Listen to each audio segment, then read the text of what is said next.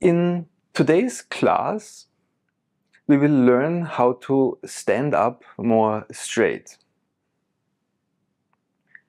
And to this effect, we will lie down on our belly.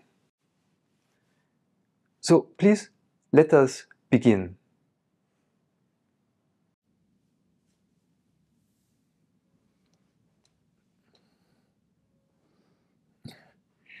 And as most always, take your time to arrive in this starting position on your front side, on the belly.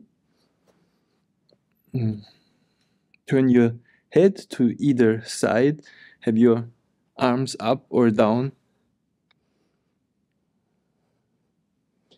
any way that is comfortable to you.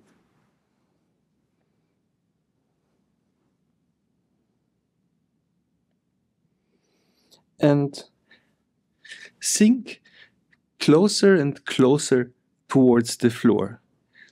Make contact with the floor. Come to rest on your mat or on your bed, wherever it is you're resting, but fall deeper and deeper. So you can feel your contact with the floor. Where do you touch the floor the most, the hardest? Does your head, your face, your nose, your chin press down on the floor the hardest? Or is it your pelvis? Is it your knees? Your shoulder tips, your arms? Where do you feel you're pressing down the most? And feel the floor and feel yourself.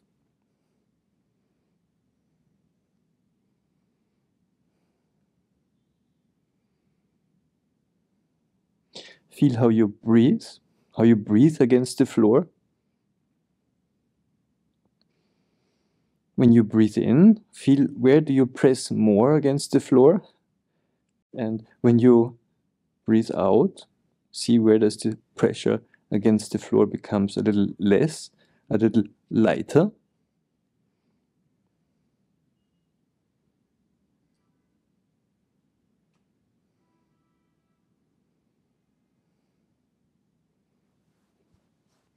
And then, as a first movement, press with your chest.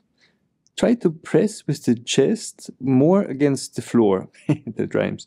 Press with your chest more against the floor. So how would you even do that? How do you press with your chest bone, maybe? Or which place in your chest did you choose? Is it closer to your throat, the place you press more against the floor? Or is it closer to your navel, to your belly button, where you press against the floor? Or did you choose to press with your pelvis more against the floor? With the lowest end of your pelvis, or with maybe with one side where your hip joints are? Which areas can you press against the floor? So try to find a point in the middle of your chest.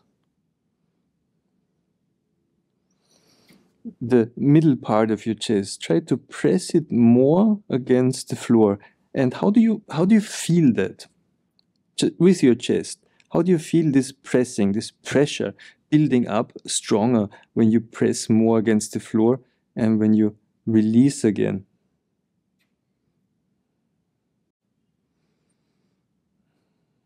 How do you perceive this pressure? Your skin is being pressed a little bit flat, and there's sensor. Your skin is sensitive on your front side. You can, when there's pressure in your skin, in your flesh, you can feel that and then let go again. And move that point of contact a little bit further up towards your throat. How far up can you press with your chest against the floor? Or when does it become more uncomfortable? And then move this point of pressing against the floor a little bit more down onto your belly, and see if you can differentiate these places, if you can press yourself to the floor with your belly or with your chest, with your belly or with your chest, or a little bit with your right breast or with your right chest, or more with the left chest or more towards the left shoulder, or maybe you feel the pressure in your knee, maybe you press more with the knee, but when you press with a knee, for example, with your right knee, then maybe your hip lifts up. And observe that, investigate that a little bit. When you press down with one part, maybe another part comes up. And allow yourself to make your own discoveries. So I don't want to go too structured through this lesson, like press down your left knee and then see what your right hip joint is doing and then roll more there. No, make your own discoveries. Take a little bit of time to press and to stop pressing, and just feel. Yes, feel what it does, what you discover. Allow yourself to sense and to feel and to discover this peculiar thing of pressing against the floor with your chest. And maybe you have discovered you can press stronger and lighter, or in different places, or with different patterns. Press down fast, or press down very slowly and release very slowly.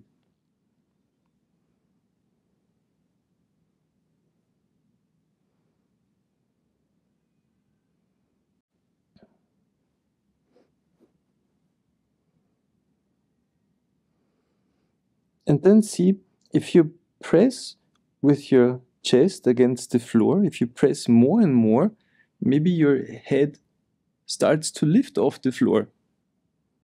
When you press down with your chest against the floor, the more you press down, maybe the more your head is lifting off the floor. And once your head is off the floor, just bring it back down again. So stop pressing against the floor and come to rest again.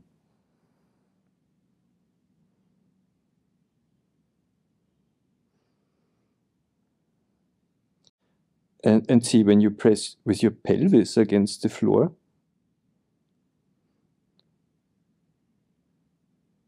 the front part of your pelvis, when you press it against the floor, maybe you discover that your legs lift instead of your head because you're pressing your pelvis against the floor. Maybe if you just press your right hip joint against the floor, maybe your right knee comes a little bit off the floor. And when you press with your left hip joint, the left part of your pelvis against the floor, maybe your left leg comes off the floor a little bit.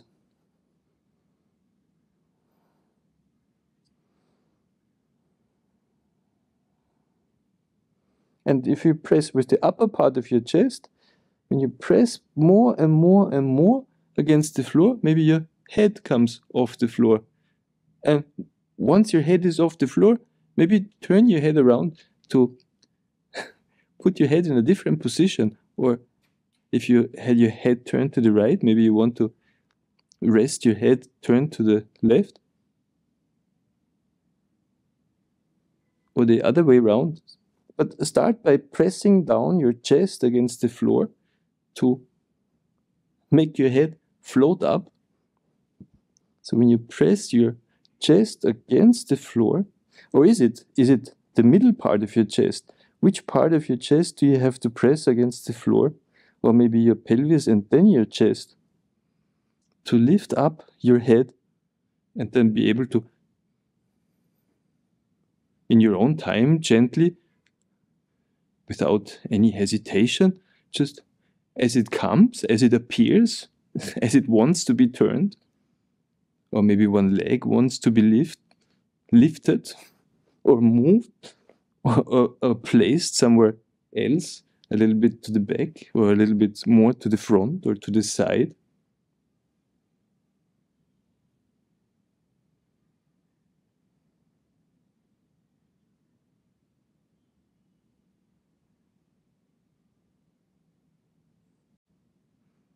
And allow yourself to relax into this movement exploration. Press a little bit and stop pressing a little bit.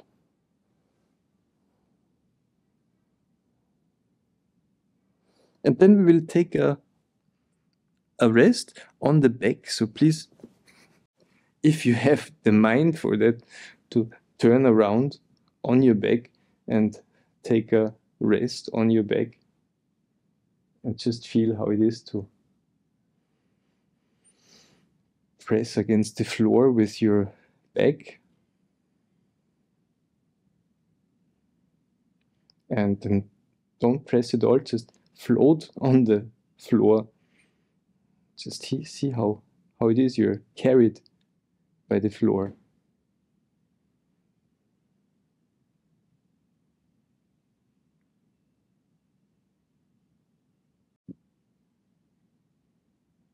And now when you breathe in, there's no floor to press against in the front.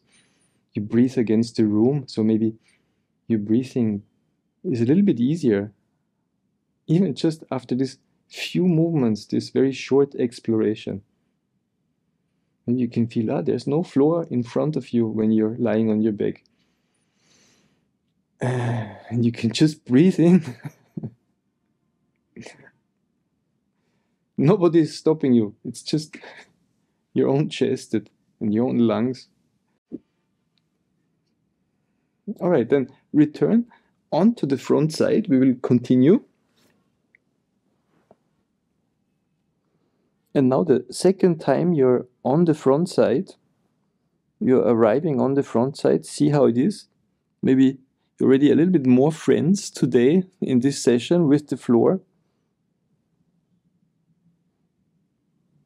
And have your arms down alongside your torso. Your right hand next to your right pocket, pelvis, hip joint, and your left hand next to your left hip joint. And feel how your arms are lying on the floor, maybe with your palms pointing or turned towards the ceiling. And the backside of your hands is on the floor. So you can feel the floor with the backside of your hands. And you can feel your arms, your lower arms on the floor, and maybe your upper arms, your chest on the floor. And start to bring your attention towards your right hand, the back of your right hand, and slide your right hand a little bit down towards your right foot on the floor, and then pull it back up again.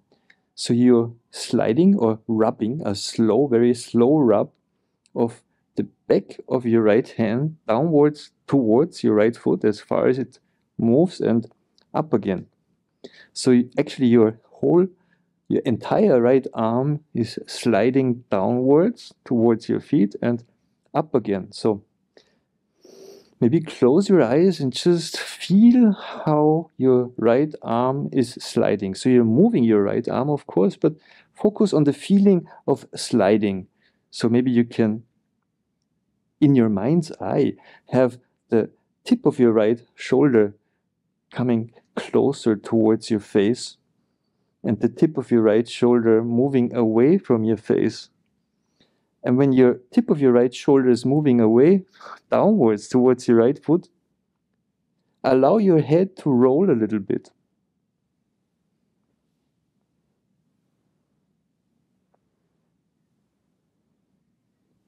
And see, if you have your head turned to the right,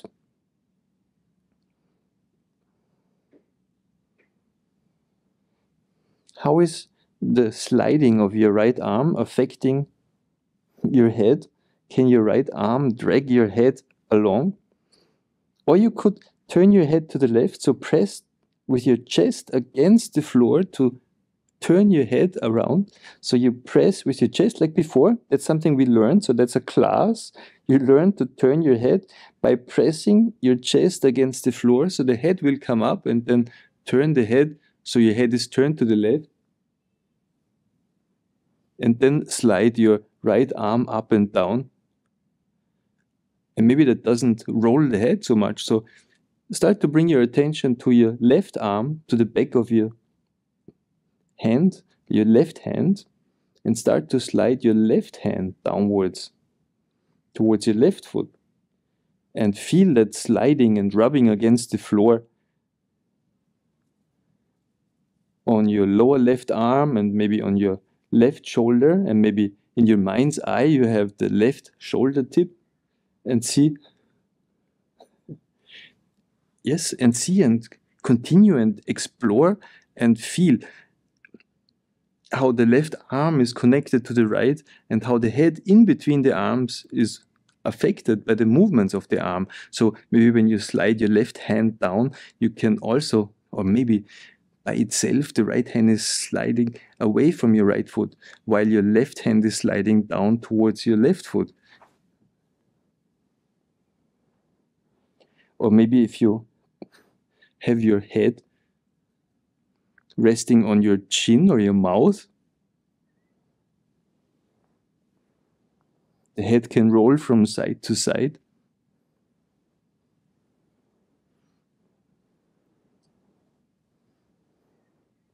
Maybe your chest can slide. What is this movement that is emerging from these very loose instructions? So your arms slide on the floor, you feel the floor, or maybe you want to put your palms down on the floor. Maybe that's something you discovered. Or how do you want your arms to touch the floor? Do you want to bend your knees? Where does this movement lead? A sliding of the arms on the floor. Maybe they take hold of your head and your pelvis and your knees, and this movement starts to affect your entire self, everything. Maybe everything starts to move, or maybe not. Maybe it's just a very small sliding of your right hand.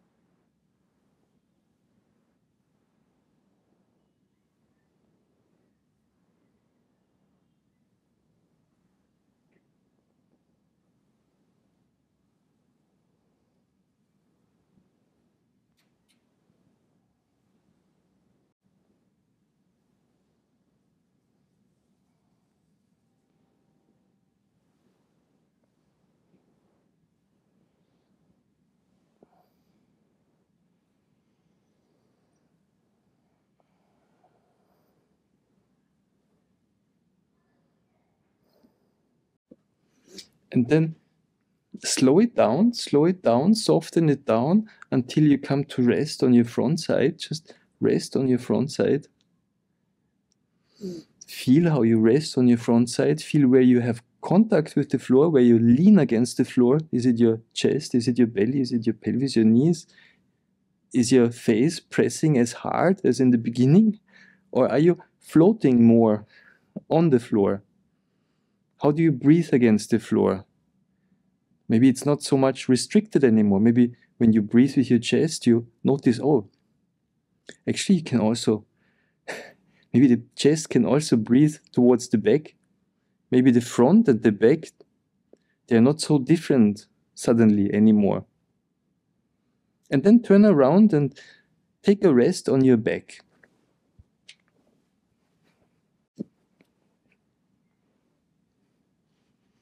Come to take, if you're up to that, to take a rest on your back and feel how is it now? How do you float, rest? Where do you have contact with the floor now on the back?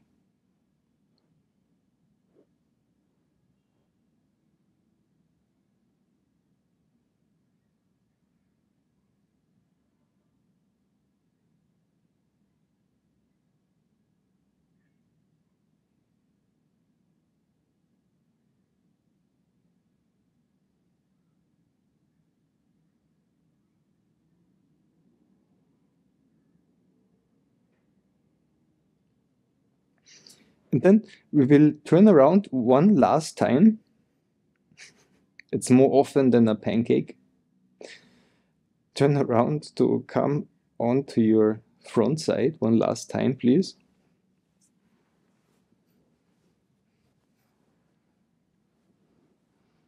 And when you arrive on your front side, feel how it is now, the third time in this session, how you arrive on your front side, how you feel your contact with the floor.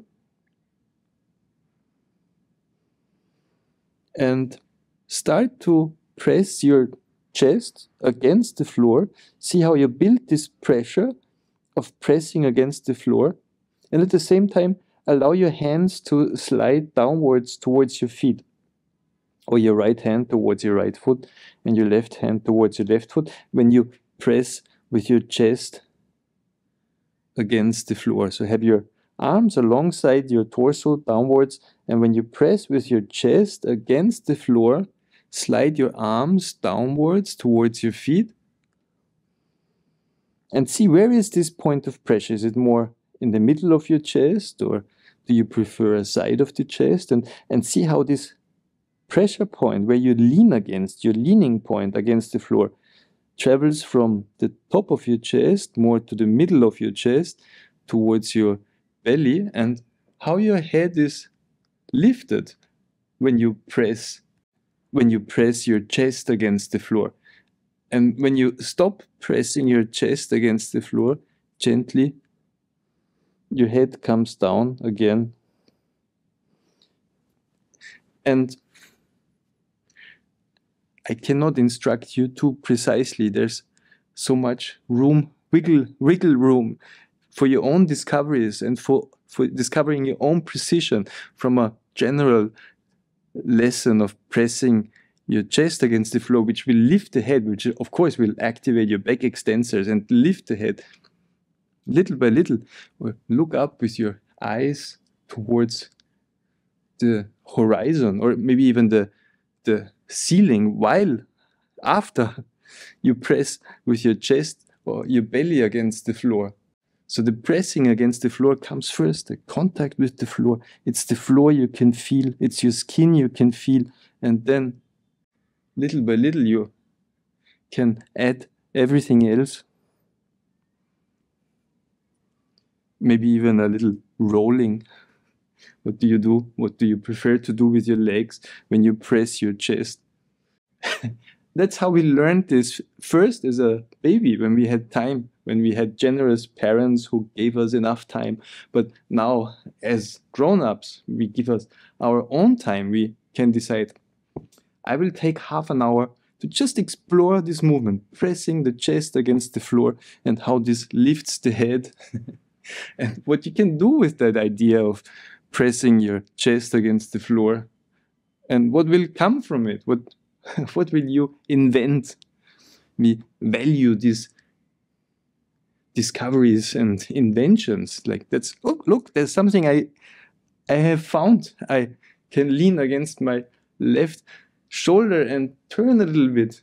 That's something I have found. That's so cool. I love it. It feels so nice, and I can do so many things with that.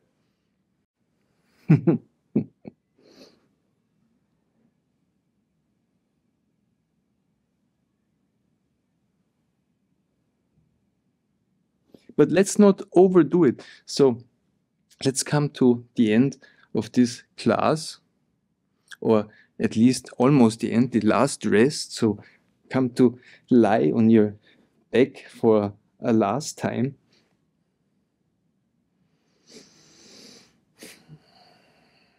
and see how it is you're breathing now against the floor with your back and into the room in front and on the sides, and how you can press with your back and your pelvis and your legs, and how you can feel the floor, how the floor supports you, is there for you.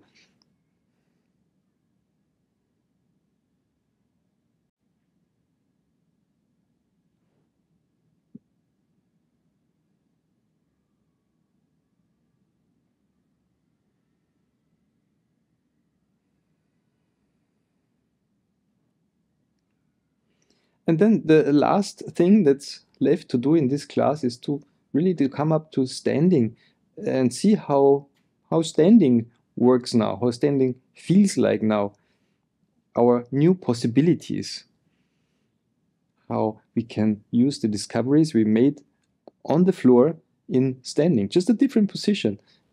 We're still the same person, it's just a different position. So let's come up to standing.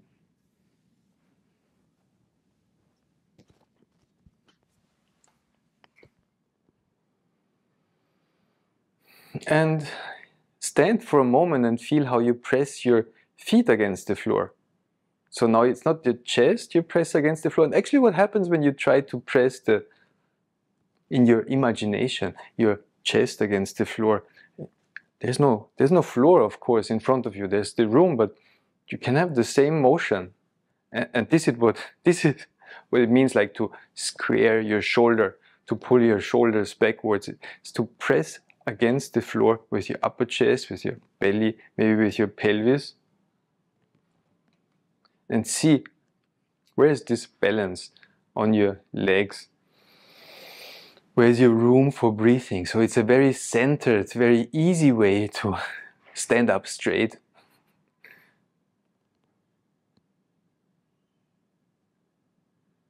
to stand upright easily, being able to breathe fully. So this is power, to be at ease and upright. I hope you enjoyed this lesson as much as I enjoyed teaching it. Thank you for watching and see you in the next video. Baby.